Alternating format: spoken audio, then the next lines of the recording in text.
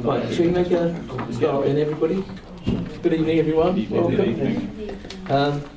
Are you happy that the emergency evacuation amount, I think you all know the emergency evacuation system. Just to remind you, if I may, that you are being recorded and that please switch off your phone, myself included actually, so it doesn't go off during the meeting.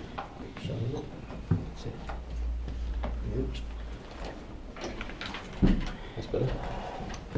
Right. So, first item on the agenda is apologies for absence. I don't think no, I don't think we've got any apologies. No visiting members, no members attending?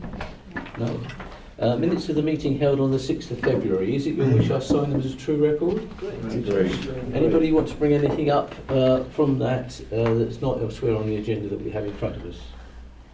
Okay. Any declarations of interest, please, members? If anything should arise during the meeting, you realise it should be declared, please do so, and we'll make sure it's minuted. Right, so matters referred to the executive and reports from other committees, there are none. So we go straight to item 6, which is the Council's Project Programme Management Office dashboard. So item 6, who starts us off, please? Thank you, Chair.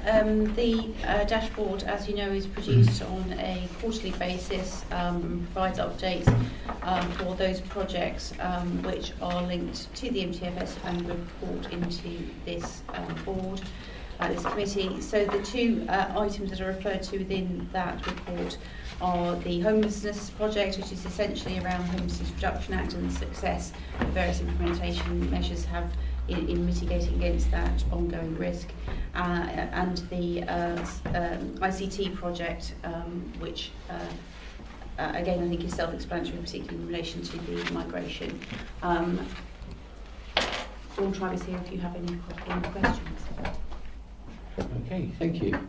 Any questions? Yes, please. Yes, just one, if I may, Chairman. I wonder, have we any idea of any of the hidden households within the district? I know we obviously know those that are homeless or whatever, but have we any idea of those people who are living at home with parents, grandparents, and maybe are down on the list?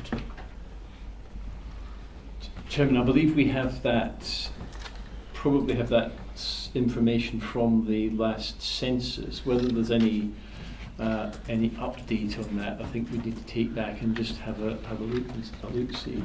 Happy to do that. I think it's one of those things, if I may, that you wouldn't necessarily know, because obviously you don't know about every household. Where somebody's registered something or where they've applied for better housing because they are overcrowded or whatever reason, then obviously that might well be recorded.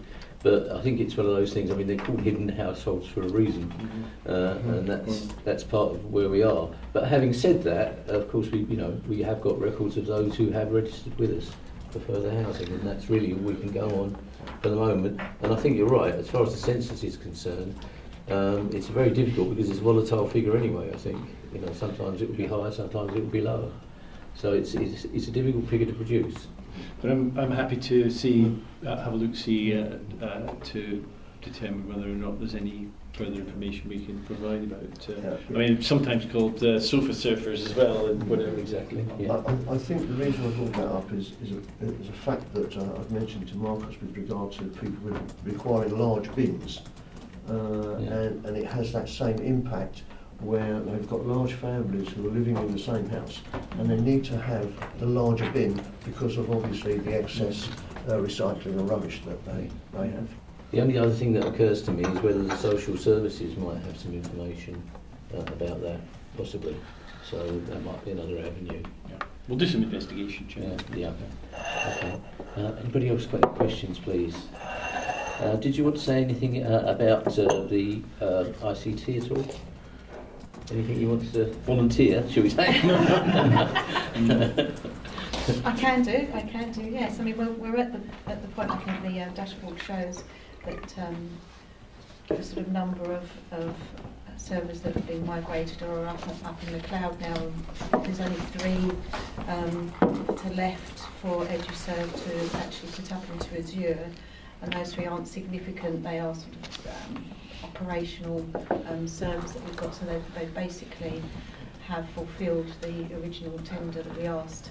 And as you can see in the report, it does say about some that were out of scope, some that we've combined together, so they've consolidated some of those services we have as well. Excellent. Okay. The only other thing I wanted to ask you is our colleagues in Southend Borough Council had completed the technical audit of the server room and other things as well, and you said that you're waiting for the report. Do you know when that might come along?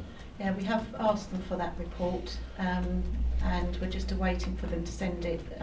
We have chased now somebody a bit senior, so we've escalated that, and we've said to them that we have the report in any format that they can give us at this moment in time. So I'm just waiting for them to come back for that full report. Okay, thank you very much indeed. Any other questions, please, members? Okay, so members accept the. Let's see, where are we? It's at the end, isn't it? 6.4. Yeah, 6.4. Yeah, so recommendation is that contents be noted. So we're happy with that, members? Yeah, noted. Right. Item 7 is the report of the meeting. Sorry, it's the Chief Officer Appointments Committee. Yeah. I understand this is being held because we're looking for another head of service. I don't know, again, did you want to say anything about that? Chairman, I have nothing to add to the report. Okay, and I think we're using Penner, aren't we, for this as well? We are, Chairman, yes. Members, any questions around that? I mean, that we need to have it because we've got Yeah. to have the meeting if we want to move forward. Yeah, because it hadn't met before because there was no need for it. We didn't think that at the time there would be any need to. Okay. Thank you. Things change, as we know. Recommendations at 6.4 again. Right, members agree? Agree.